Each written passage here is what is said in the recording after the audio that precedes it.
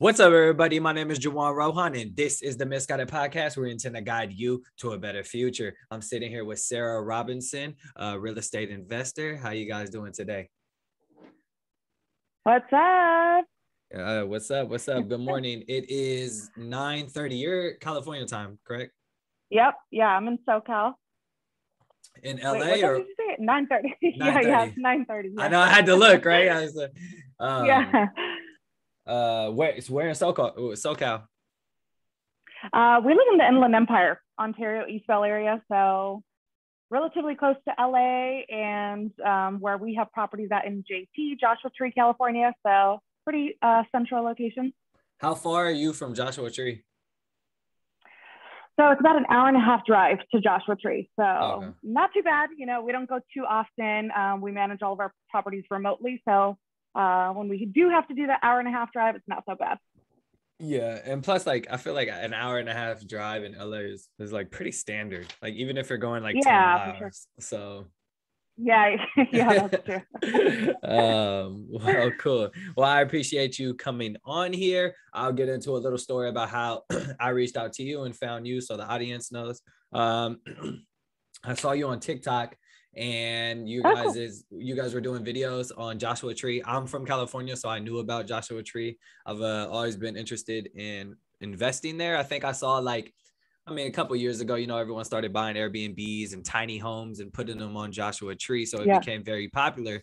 And then it started to become very popular to the celebrities. And I think like some big time magazine wrote an article saying that all the celebrities were coming to Joshua Tree to get away and record their albums, do whatever and stuff like that. I've never heard of that. Yeah. So I was reading that article, and then you guys kept popping up. And I was like, okay, maybe I'll reach out to them. And then I was like, oh, they probably won't respond. And then I just kept seeing you guys. And I kept seeing the channel grow. And I was like, all right, I got to give it a shot. Oh, so cool. Yeah, and guess what? I responded, didn't I? Yeah, you did, for sure. I was like, let me get her before she comes too famous right now. And so same thing with Tony. That's so cool. Yeah. So, awesome. When you post stuff, you don't know who it's reaching, or like, I never would have known that you saw our content, a few times unless you didn't tell me that, so, that's so cool. Yeah, the TikTok algorithm is working in my favor. It really is. And it's crazy too, because like the TikTok algorithm, like I'll post a video and then I'll get like a DM from someone from like elementary school. And they're like, yo, I haven't seen you in years. I'm like, how did that work? That's crazy. That's so cool. So thanks for reaching out. Of course. So Sara, you're a real estate investor. Your husband is a real estate investor. And he is also the host of the BiggerPockets Rookie Podcast, correct? Yes. Cool. Yeah, so it's the Real Estate Rookie Show. Him and Ashley are the co-hosts. Yeah. That's super cool. Yeah. I almost worked for David Green actually at his brokerage out here. But now I'm actually with Fly Homes. Have you heard of Fly Homes? I've never heard of Fly Homes. No. What are they? What are they? They're just some fly kids. I don't know. They're a brokerage actually, like a new startup brokerage. And there's a couple of cool programs we offer that a lot of people are coming to us for, which is like the all cash. We buy the house all cash for the person. Oh, that's awesome. There's a trade up program that we do where if you want to buy before you sell, type of thing. And there's also a guaranteed sale where we'll guarantee your sale if it doesn't. If your house doesn't sell, which it would in this market, but if it doesn't, we'll buy it from you. So wow, that sounds cool. Yeah. But anyways, enough about me. Let's get back to you. We're gonna go into your story. We're gonna start from early on. So where are you from? I'm from here, born and raised here in the IE, Rancho Cucamonga. I met Tony in high school. We've been dating for a really long time. We're 30 years old, and like I said, we've been dating since we were seniors in high school. So that's cool. Are you tired of each other yet? Not yet. We're not yet. I'm surprised, but we just got married last year. We had a COVID wedding, and literally almost everybody in our wedding got COVID because of our wedding. So don't recommend having a wedding. Damn, that is crazy. Well, no one was vaccinated yet, so Right. You're right. It was right before the vaccinations came out, but still so embarrassing and awful experience. Yeah. But yeah, so that's how I know my husband. Yeah. Well, that's and cool. he got into real estate himself. I would say maybe 4 years ago. We were out of college and, started working our careers. And he was in, what's the terminology? In like warehouse distribution. That's what he did. Okay. So he worked for big companies like Target and Tesla and grew that corporate ladder really quickly. And he was doing awesome. But then out of nowhere, he was like really interested in real estate. And I was clueless. I was working in the entertainment industry. He would tell me what he's learning. He would read books, listen to podcasts, try to put me on to these things he was learning. And I just had zero interest. I was like, yeah. Like, I'm very confused with everything you're saying, but cool, And then, so we just got engaged. We just bought our primary residence. And then this was in 2019. Then out of nowhere, he was like, hey, babe, all these things that I've been telling you about real estate. He's like, I think I'm finally going to pull the trigger and buy my first investment property. And he was like, what do you think? At this point, we didn't have joint bank accounts or anything. So he was just kind of looking for my blessing to be like, all right, cool, So yeah, I trust him, and I know he did his due diligence because he has been self-teaching himself for quite some time now. So he pulled the trigger and bought a few long-term rentals out in Louisiana, in Shreveport, Louisiana. And yeah, that's how we got started in the real estate game. Nice. That's really cool. You sound like my fiance. Like literally, that's how like my fiance is. Like, I feel like, yeah, she's like, yeah, I trust you. Like, I know you're doing your due diligence. Right. Like, yeah, go for it. And super like supportive, which is amazing. But she just like has no idea about this stuff. Yeah, we talk about that all the people. Now that I'm more hands-on in the business, we get couples that reach out to us all the time on Instagram and on our comments on our YouTube channel and just say, how did Sara get on board? Because I did an episode on Tony's podcast where we talked about how I wasn't really on board at first, but on board can mean a lot of things to different people. So like for you and your fiance, seems like you're okay with just her giving you the thumbs up and like the support you need. You don't necessarily need or want her to be hands-on, So True. I think the support from a spouse can come in different ways. And yeah, initially I just personally wasn't very interested. So that's why I wasn't involved. But also because you probably didn't really know, right? Like absolutely. I figure like it comes to a point of knowing before you can be interested. Like once I started to like what I did and how I introduced it to my fiance was like, hey, next year, we're gonna refinance. The house isn't even in my name, it's in hers. I'm like, this is the game plan. We're gonna refinance the house, we're gonna pull out this amount, we're gonna buy this many houses, and this is how much cash flow we're gonna get at this time, right? Obviously it can change over the next year and stuff like that. And she saw the numbers and was like, oh, so you mean I could stay at home and work from home? Hey, that was my moment too. Tony showed me the numbers. I was like, wait, I can quit my job. Yeah. So I was like, so for those of you guys watching, if your wife is not on board, just show her the numbers and that'll get her. Yeah. But no, so yeah, it's just a simple like conversation, and obviously it's not just one conversation that got you, right? It was multiple. He's talking about it over 1 to 2 years. So yeah, he would like every long drive we had, like going to the beach, instead of playing music, he'd pop on like a podcast. I'm like, God damn it, we're listening to another podcast. Yeah, that's exactly. I need to meet your husband. It did the trick. I would like, I think real estate can be a little bit confusing for someone who's just like totally oblivious.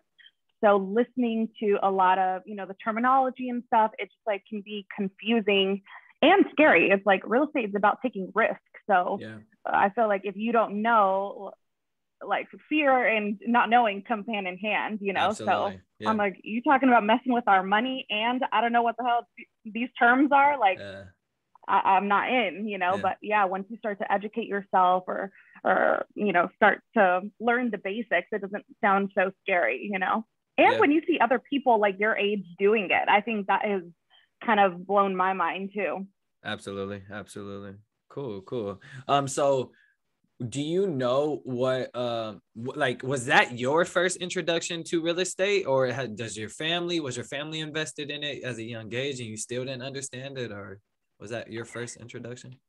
No, yeah, Tony was literally my first introduction to real estate. And my dad, we grew up, middle class. My dad he owned restaurants, Okay. and would lose them and would get a new restaurant, but he would always tell us, like, the best way to get rich is with real estate. He would always preach that, even though he didn't have, he just had our personal residence. So, and then Tony, his dad, I'm not sure where he worked for, but like a trucking company. And he was like, like the big boss there. Well, not the big boss. He had a boss, but he was like the main manager there. And when the crash happened, they let him go just like that.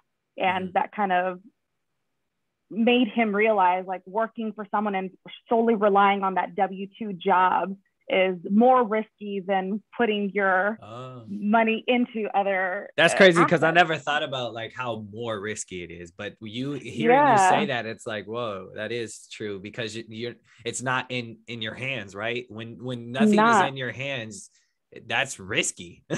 Absolutely. Like, you're at the mercy of these companies that you work for. I used to work for iHeartRadio, huge company, and they because of COVID, which, a lot of people lost their jobs, but people that had worked there, that were my bosses that had worked there since they got out of college, and they were now in their 50s. So dedicated 20, 30 years of their lives to that company, and were let go like this because of COVID. Like, what? Isn't that wild? That's wild. I would not. Yeah. I would think it would be like the bottom of the totem pole. Like, what'd you do at iHeart?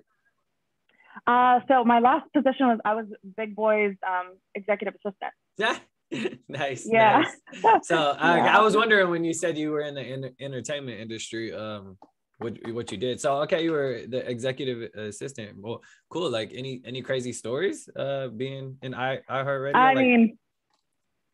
I mean, like, literally, there was just artists there all the time. Like, I went into the bathroom and Kim Kardashian was in there too. It's just like, you just got to play it cool. It's part of the rules. I'm like, hey girl, wash my hands.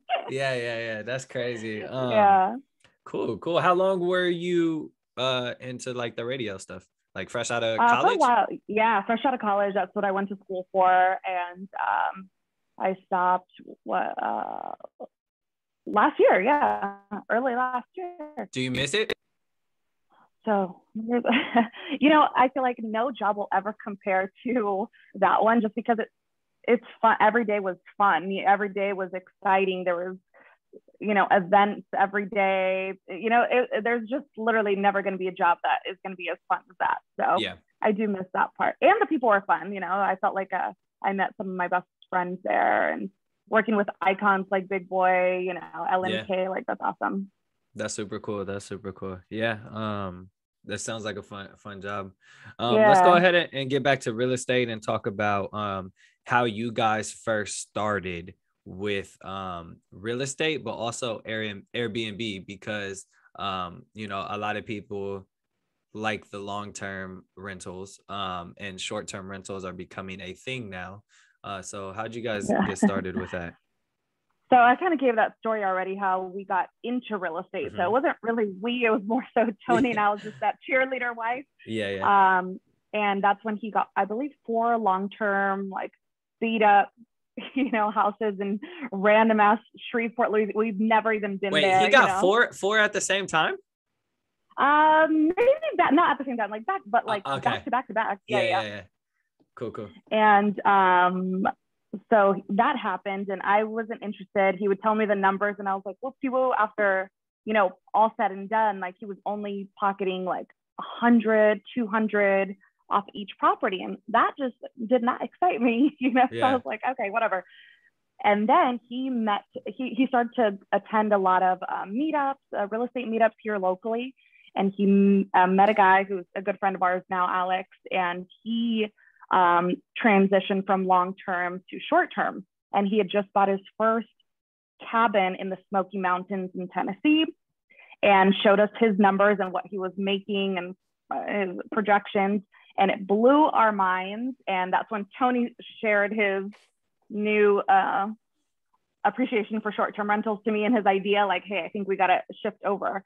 And for some reason that kind of like sparked my interest. And that is the moment that I was like, I'm in, on board. Yeah. I'm on board. Like I come, I'm super, people oriented. I can provide great customer service. So I was like, I can be the face of our properties, And so after our friend Alex got that property, we looked on the market and got our first cabin out there, and absolutely has been killing it.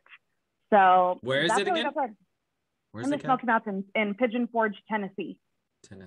So you don't know where it's at. You're from California. You don't know where that's at. Yeah. Nah, but it seems like a lot of people go there. We literally have never been there. We've never heard of it. Like, we felt so stupid. We're like, what are the Smoky Mountains? We have no clue. But it's one of the most visited national parks by far. Like, let's say, Joshua Tree gets visited has a million visitors per year. The Smoky Mountains gets like 10 million. I'm guessing on numbers. Yeah. But it was like by far way more visited than any of the other national parks. That's awesome.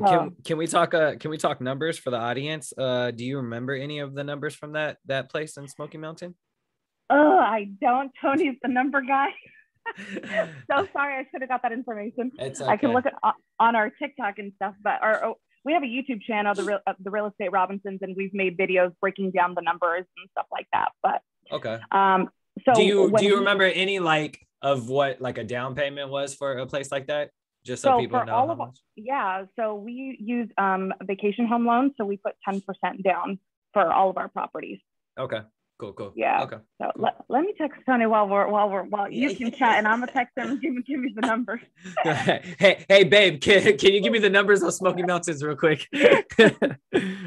Cool. That sounds really cool. Yeah, Airbnb is amazing. I have one of my best friends. He actually used to be the co-host of this podcast. But he started off with rental arbitrage on Airbnb. Oh, cool. And that's his thing. He's like branched all over the country.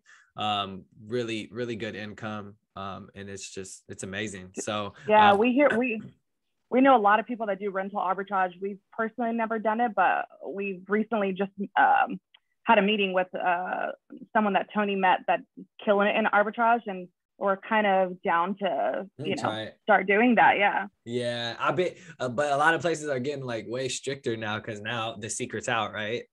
Yeah. But yeah, I've been we're actually been looking at places in Austin right now. Oh, cool. And so hopefully close on those a little bit. But yeah, that's Airbnb is super cool. I love it. Have you guys tried are there any VRBO for the vacation home stuff? Vrbo, yeah. So Vrbo? We're on Vrbo and Airbnb, but Airbnb for some reason just generates way more bookings than Vrbo does. Yeah. So we're on both platforms. So a lot of other short-term rental hosts use like booking.com or personal links, but Airbnb has been amazing for us. Yeah. Oh wait, I got the numbers. Tony texted me back. Oh, that's quick.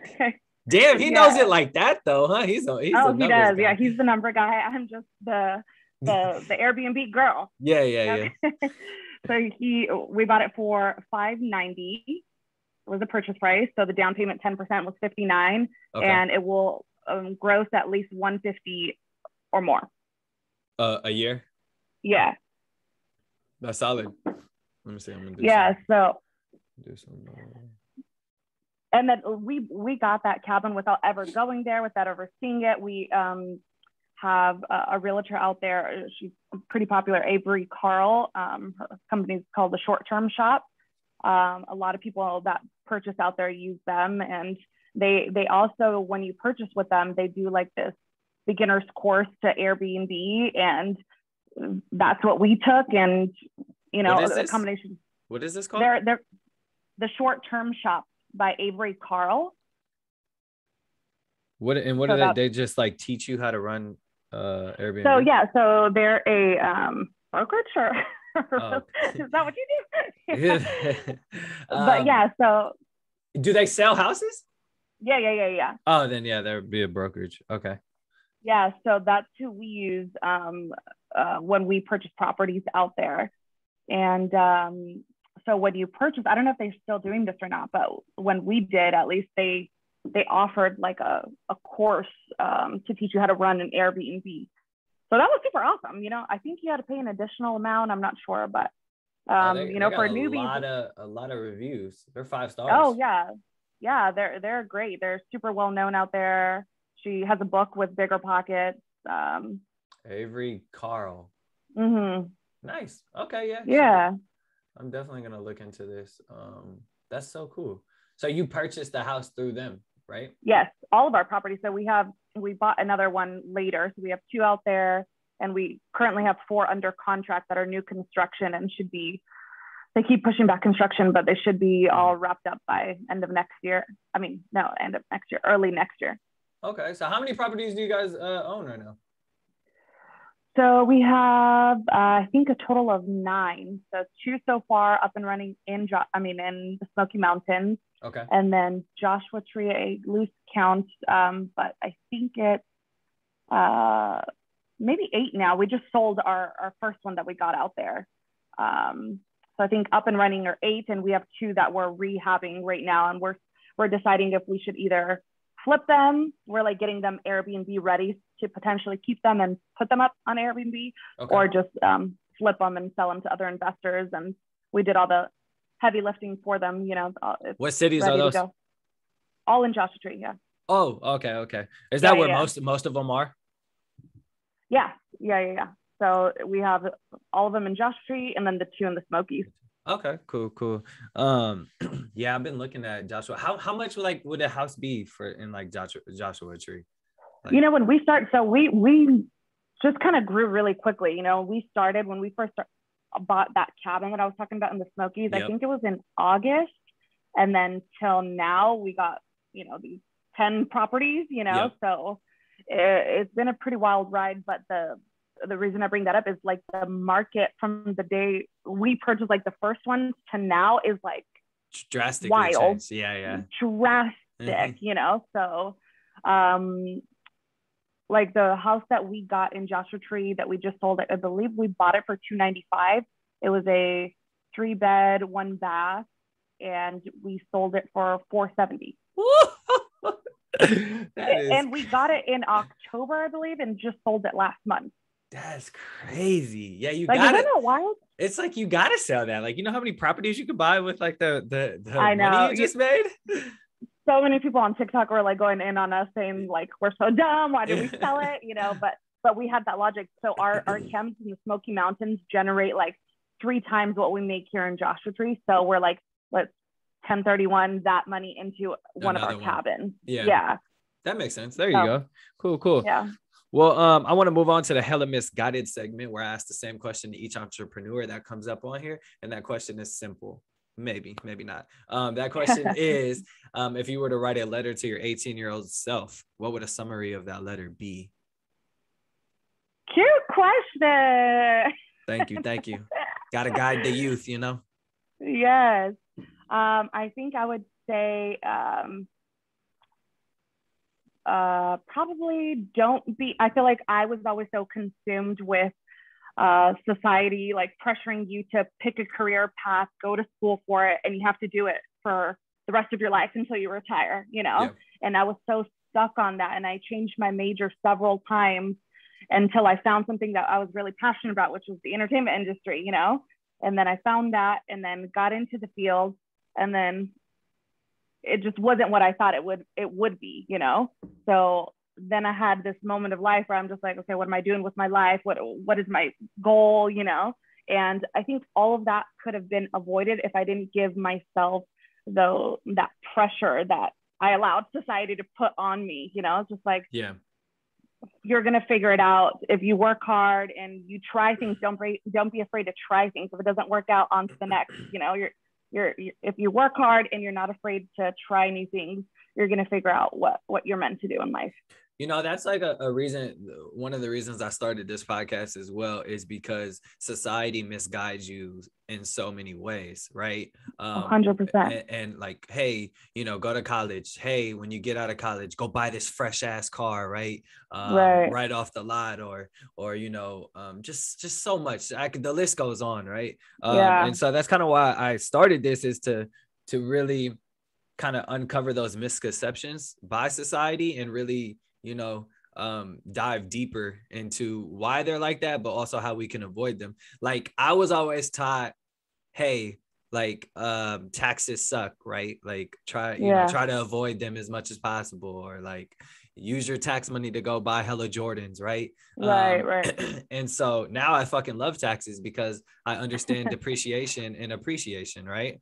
Right. Obviously everyone hates taxes, but you know, it's not that like, tax season, right? Like let me throw my hands in the air. Like, you know? Like you said, 1031 exchange. Thank God they haven't gotten rid of that yet, but like those are outlets for investors. And once the, you know, people start to figure out how to manipulate the system, then it becomes their friend, right? So we're going to Maui for Brandon Turner's Maui Mastermind, and we asked our CPA, we're like, this is a business trip, can we write stuff? She was like, you can write it all off, literally everything. Nice. Going for business, we're like, we sure are. When are you guys going? When is it? September 22nd, so that week. Nice. Is it at his house? No, it's at a hotel in Maui. I was gonna say that's a lot of people. That's cool. Cool. So besides real estate, how else are you and your family building generational wealth? Are you guys invested in stocks, 401ks, IRAs, whatever? So stocks. So like I said, Tony came from his last corporate job was at Tesla, and one of the forms of what's it called? The way they paid their employees was one of the benefits. That's what I meant to say. One of the benefits was to give him stock. So he was there for the company for a while and kind of grew in the corporate ladder quickly. So his stocks grew also. So that's just kind of what we've been doing. And, you know, we have a 13-year-old son, and we also have just taught him about stocks, and he has his own. We got him a Tesla stock for his 13th birthday. So that's what we're all about, is just, you know, assets, you know. I love it. Did he get to leave with a Tesla? Do you guys have a Tesla? I wish. Oh man. Give us a few years and we'll have one. Yeah, I'm waiting until they get like a little bit better. I don't know. I know it's like better. Like, what do you mean better? But I don't know. Just like a little bit. I need a little bit something extra, right? I love like my Mustangs, and like, you know, I love Mustang. So yeah, no, Tony's dying for that really dramatic Cybertruck. Oh yeah, that's probably never gonna be released anytime soon. Yeah, seriously. But or work it in our garage, you know. Exactly. I saw you mentioned you have a 13-year-old son and you guys are teaching him. So I just actually wrote a book about money and how to manage it. So it's called Money Talks: The Beginner's Guide to Investing. I think it would be great for your son. So maybe we could talk offline on how to get him one. Yeah. It did really well. Good for you. Look at you killing it. Thank you. It debuted #1 on Amazon first day and second day. No way. Congratulations. Yeah. So it was up there for maybe like a week or two. It's been doing really well, really good. It's like, so like when we talk like generational wealth, right? Like I think putting your name on a book is generational wealth, because now I'm getting passive income just from a book. But besides the passive income, it's like my name is out there, right? 100%. That's so cool. Yeah. But yeah, so really, and it's gone viral a couple times on Twitter. Oh, cool. Yeah, I know you guys always go viral on TikTok. Really? You gotta teach me your ways. You're always in my algorithm. That's amazing. Like literally, I'm gonna go show Tony. Like, we need to do more TikToks every day. Juwan said we're on TikTok. Yeah, definitely. Cool.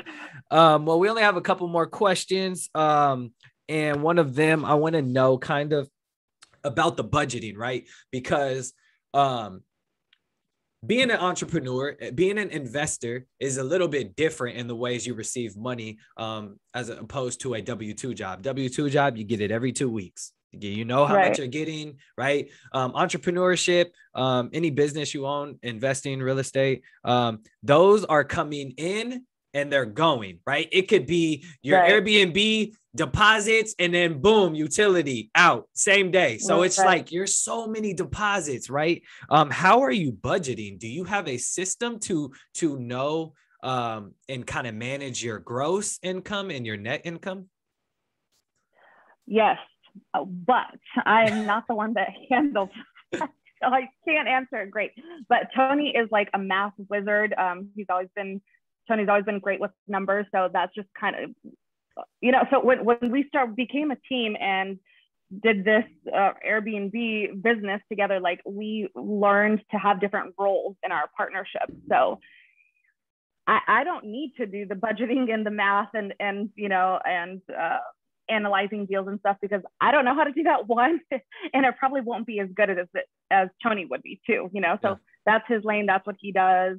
And I stay out of his way, but he does have a very rigorous Excel sheet. He's very conservative with his numbers to make sure he does budget correctly. And like you said, being an entrepreneur is a little bit scary because you're not getting that money every 2 weeks, So that was a little bit kind of challenging for me to accept when we decided to do this full time.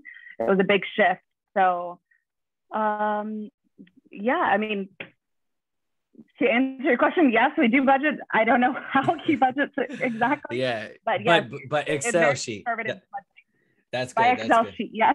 Yeah, that's good. I mean, yeah. And we don't pay ourselves very much. Like, I think we just started to, maybe a few months ago, started to pull some money to actually pay ourselves.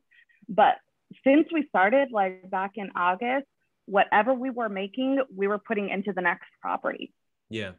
So we were surviving off of our savings. If we had to pull money from stocks, we would do that. But we're just now starting to pay ourselves from the profits we're getting from our properties, to put things into perspective, Yeah. And the key way to do that is keep your expenses low. So like, do you guys have like a lot of expenses? Like, like from college, do you have college loans? I mean, obviously you have your house. Congrats on the new house. It looks beautiful. The kitchen does. Oh, thank you.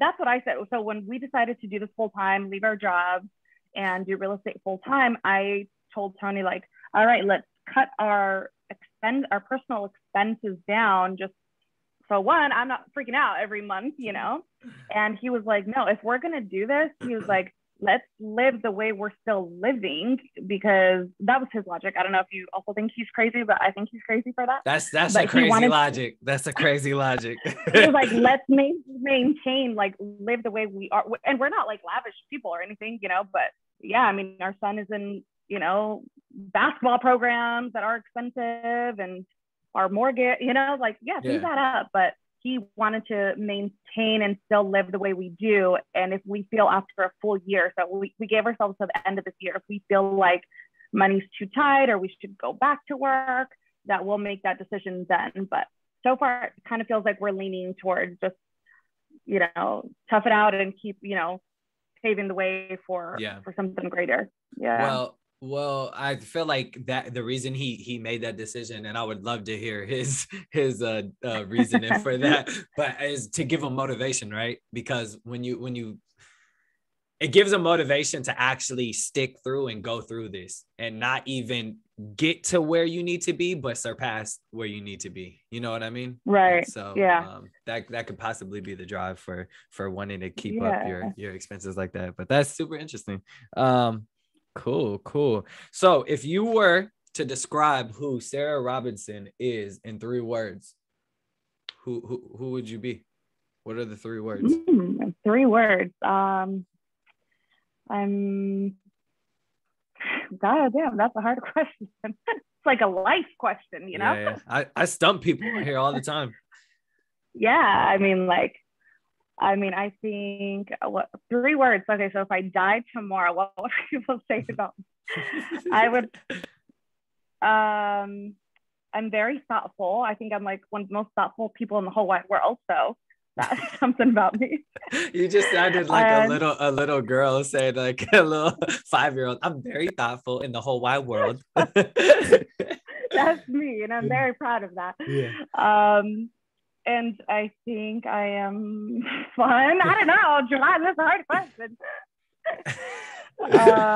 You are really stumped right now. Yeah, I'm stumped. Like, oh my gosh, what do other people say? What would you say? They say, oh, you're switching it up on me. All right, I'll tell you what I'd say. You got to give me your last one, though. Okay. What's your last one? See, girl, you can't even say it. No, go. You give me your last one first. Oh.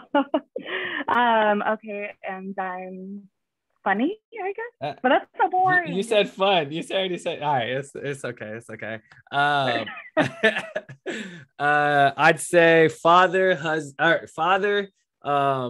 detail oriented, and a go-getter. Oh, okay. 3 words. That's nice. I'll still go-getter. That's my last one. All right, for sure. Cool. Let's see. Do you have any other things to say for the audience? Any things to help them get started in business? Any things to kind of to overcome, right? Because as an entrepreneur, you go through a lot, right? One of the main things you go through is support, right? Getting support from friends and family. That kind of is the first step. So can you kind of explain maybe the support you got from your friends and family when you were like, hey, me and Tony are going to start this real estate investing and we're going to stop our W-2 jobs? Yeah, so we decided to do this in the middle of COVID. So I think,